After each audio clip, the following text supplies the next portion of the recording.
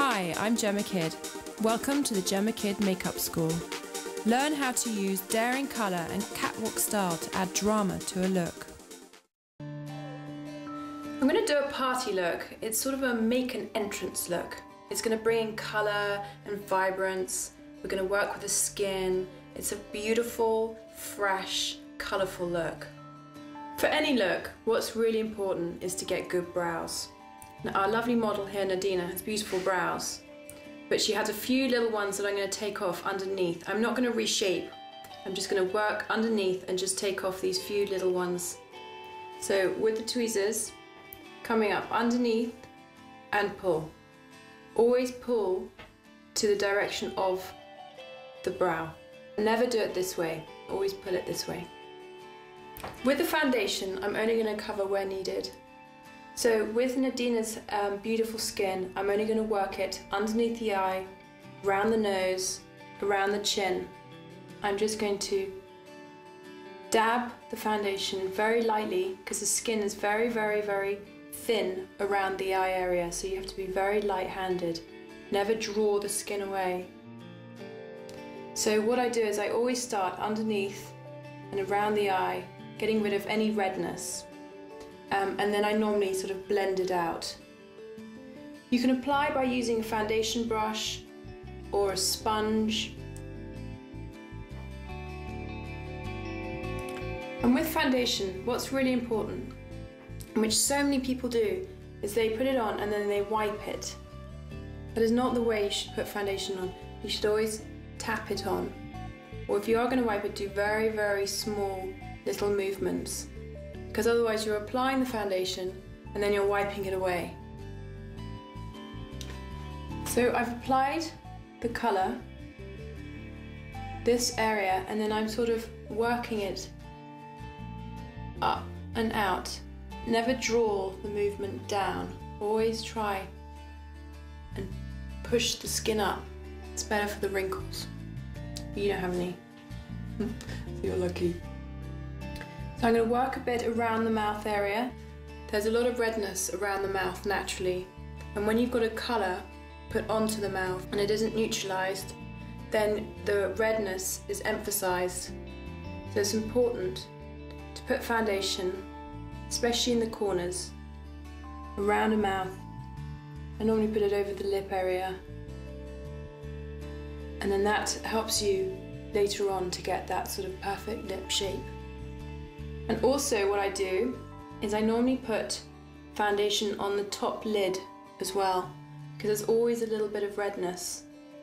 So it's just a little habit to get into. You just have to put a little layer over the eyelid, like that.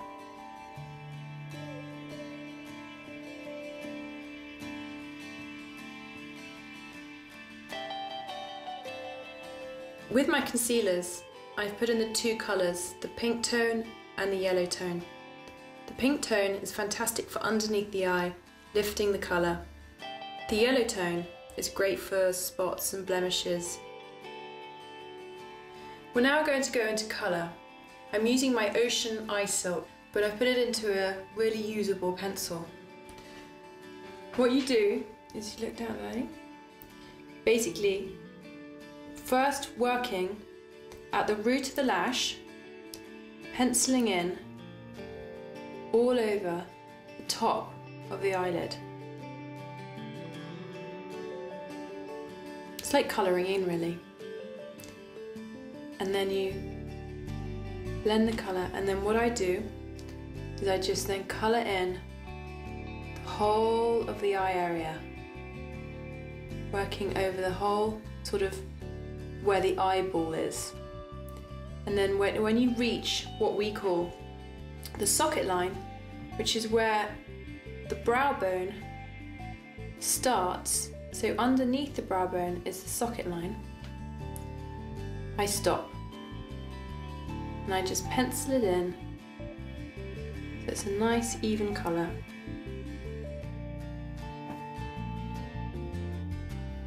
Like that.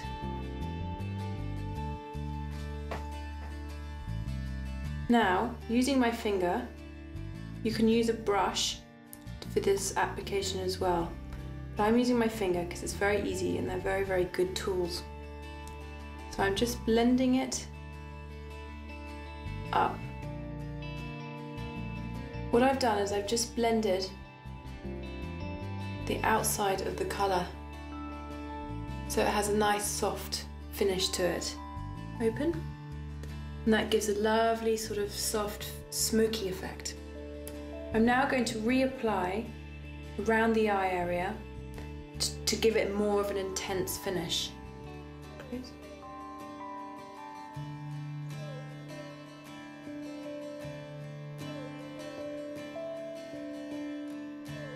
With my fingers I'm just going to blend it out so it sort of has a nice finished effect, a lovely smoky soft aura around the eye.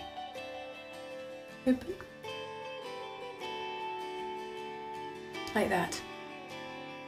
Going on to the other eye, again just penciling in around the root.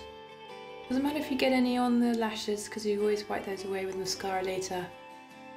It's the most important to get a really, really strong, even colour at the root.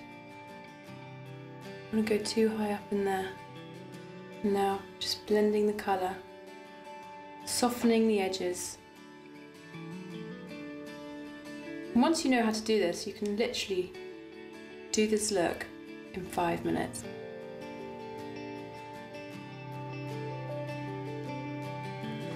So you finish with a nice soft finish on each eye, and what's important is to make sure they're nice and equal. We're now going to work on underneath the eye. I normally like to start from the corner of the eye and then just sort of little sort of back and forth movements. Just going to push the colour into the root, slightly underneath.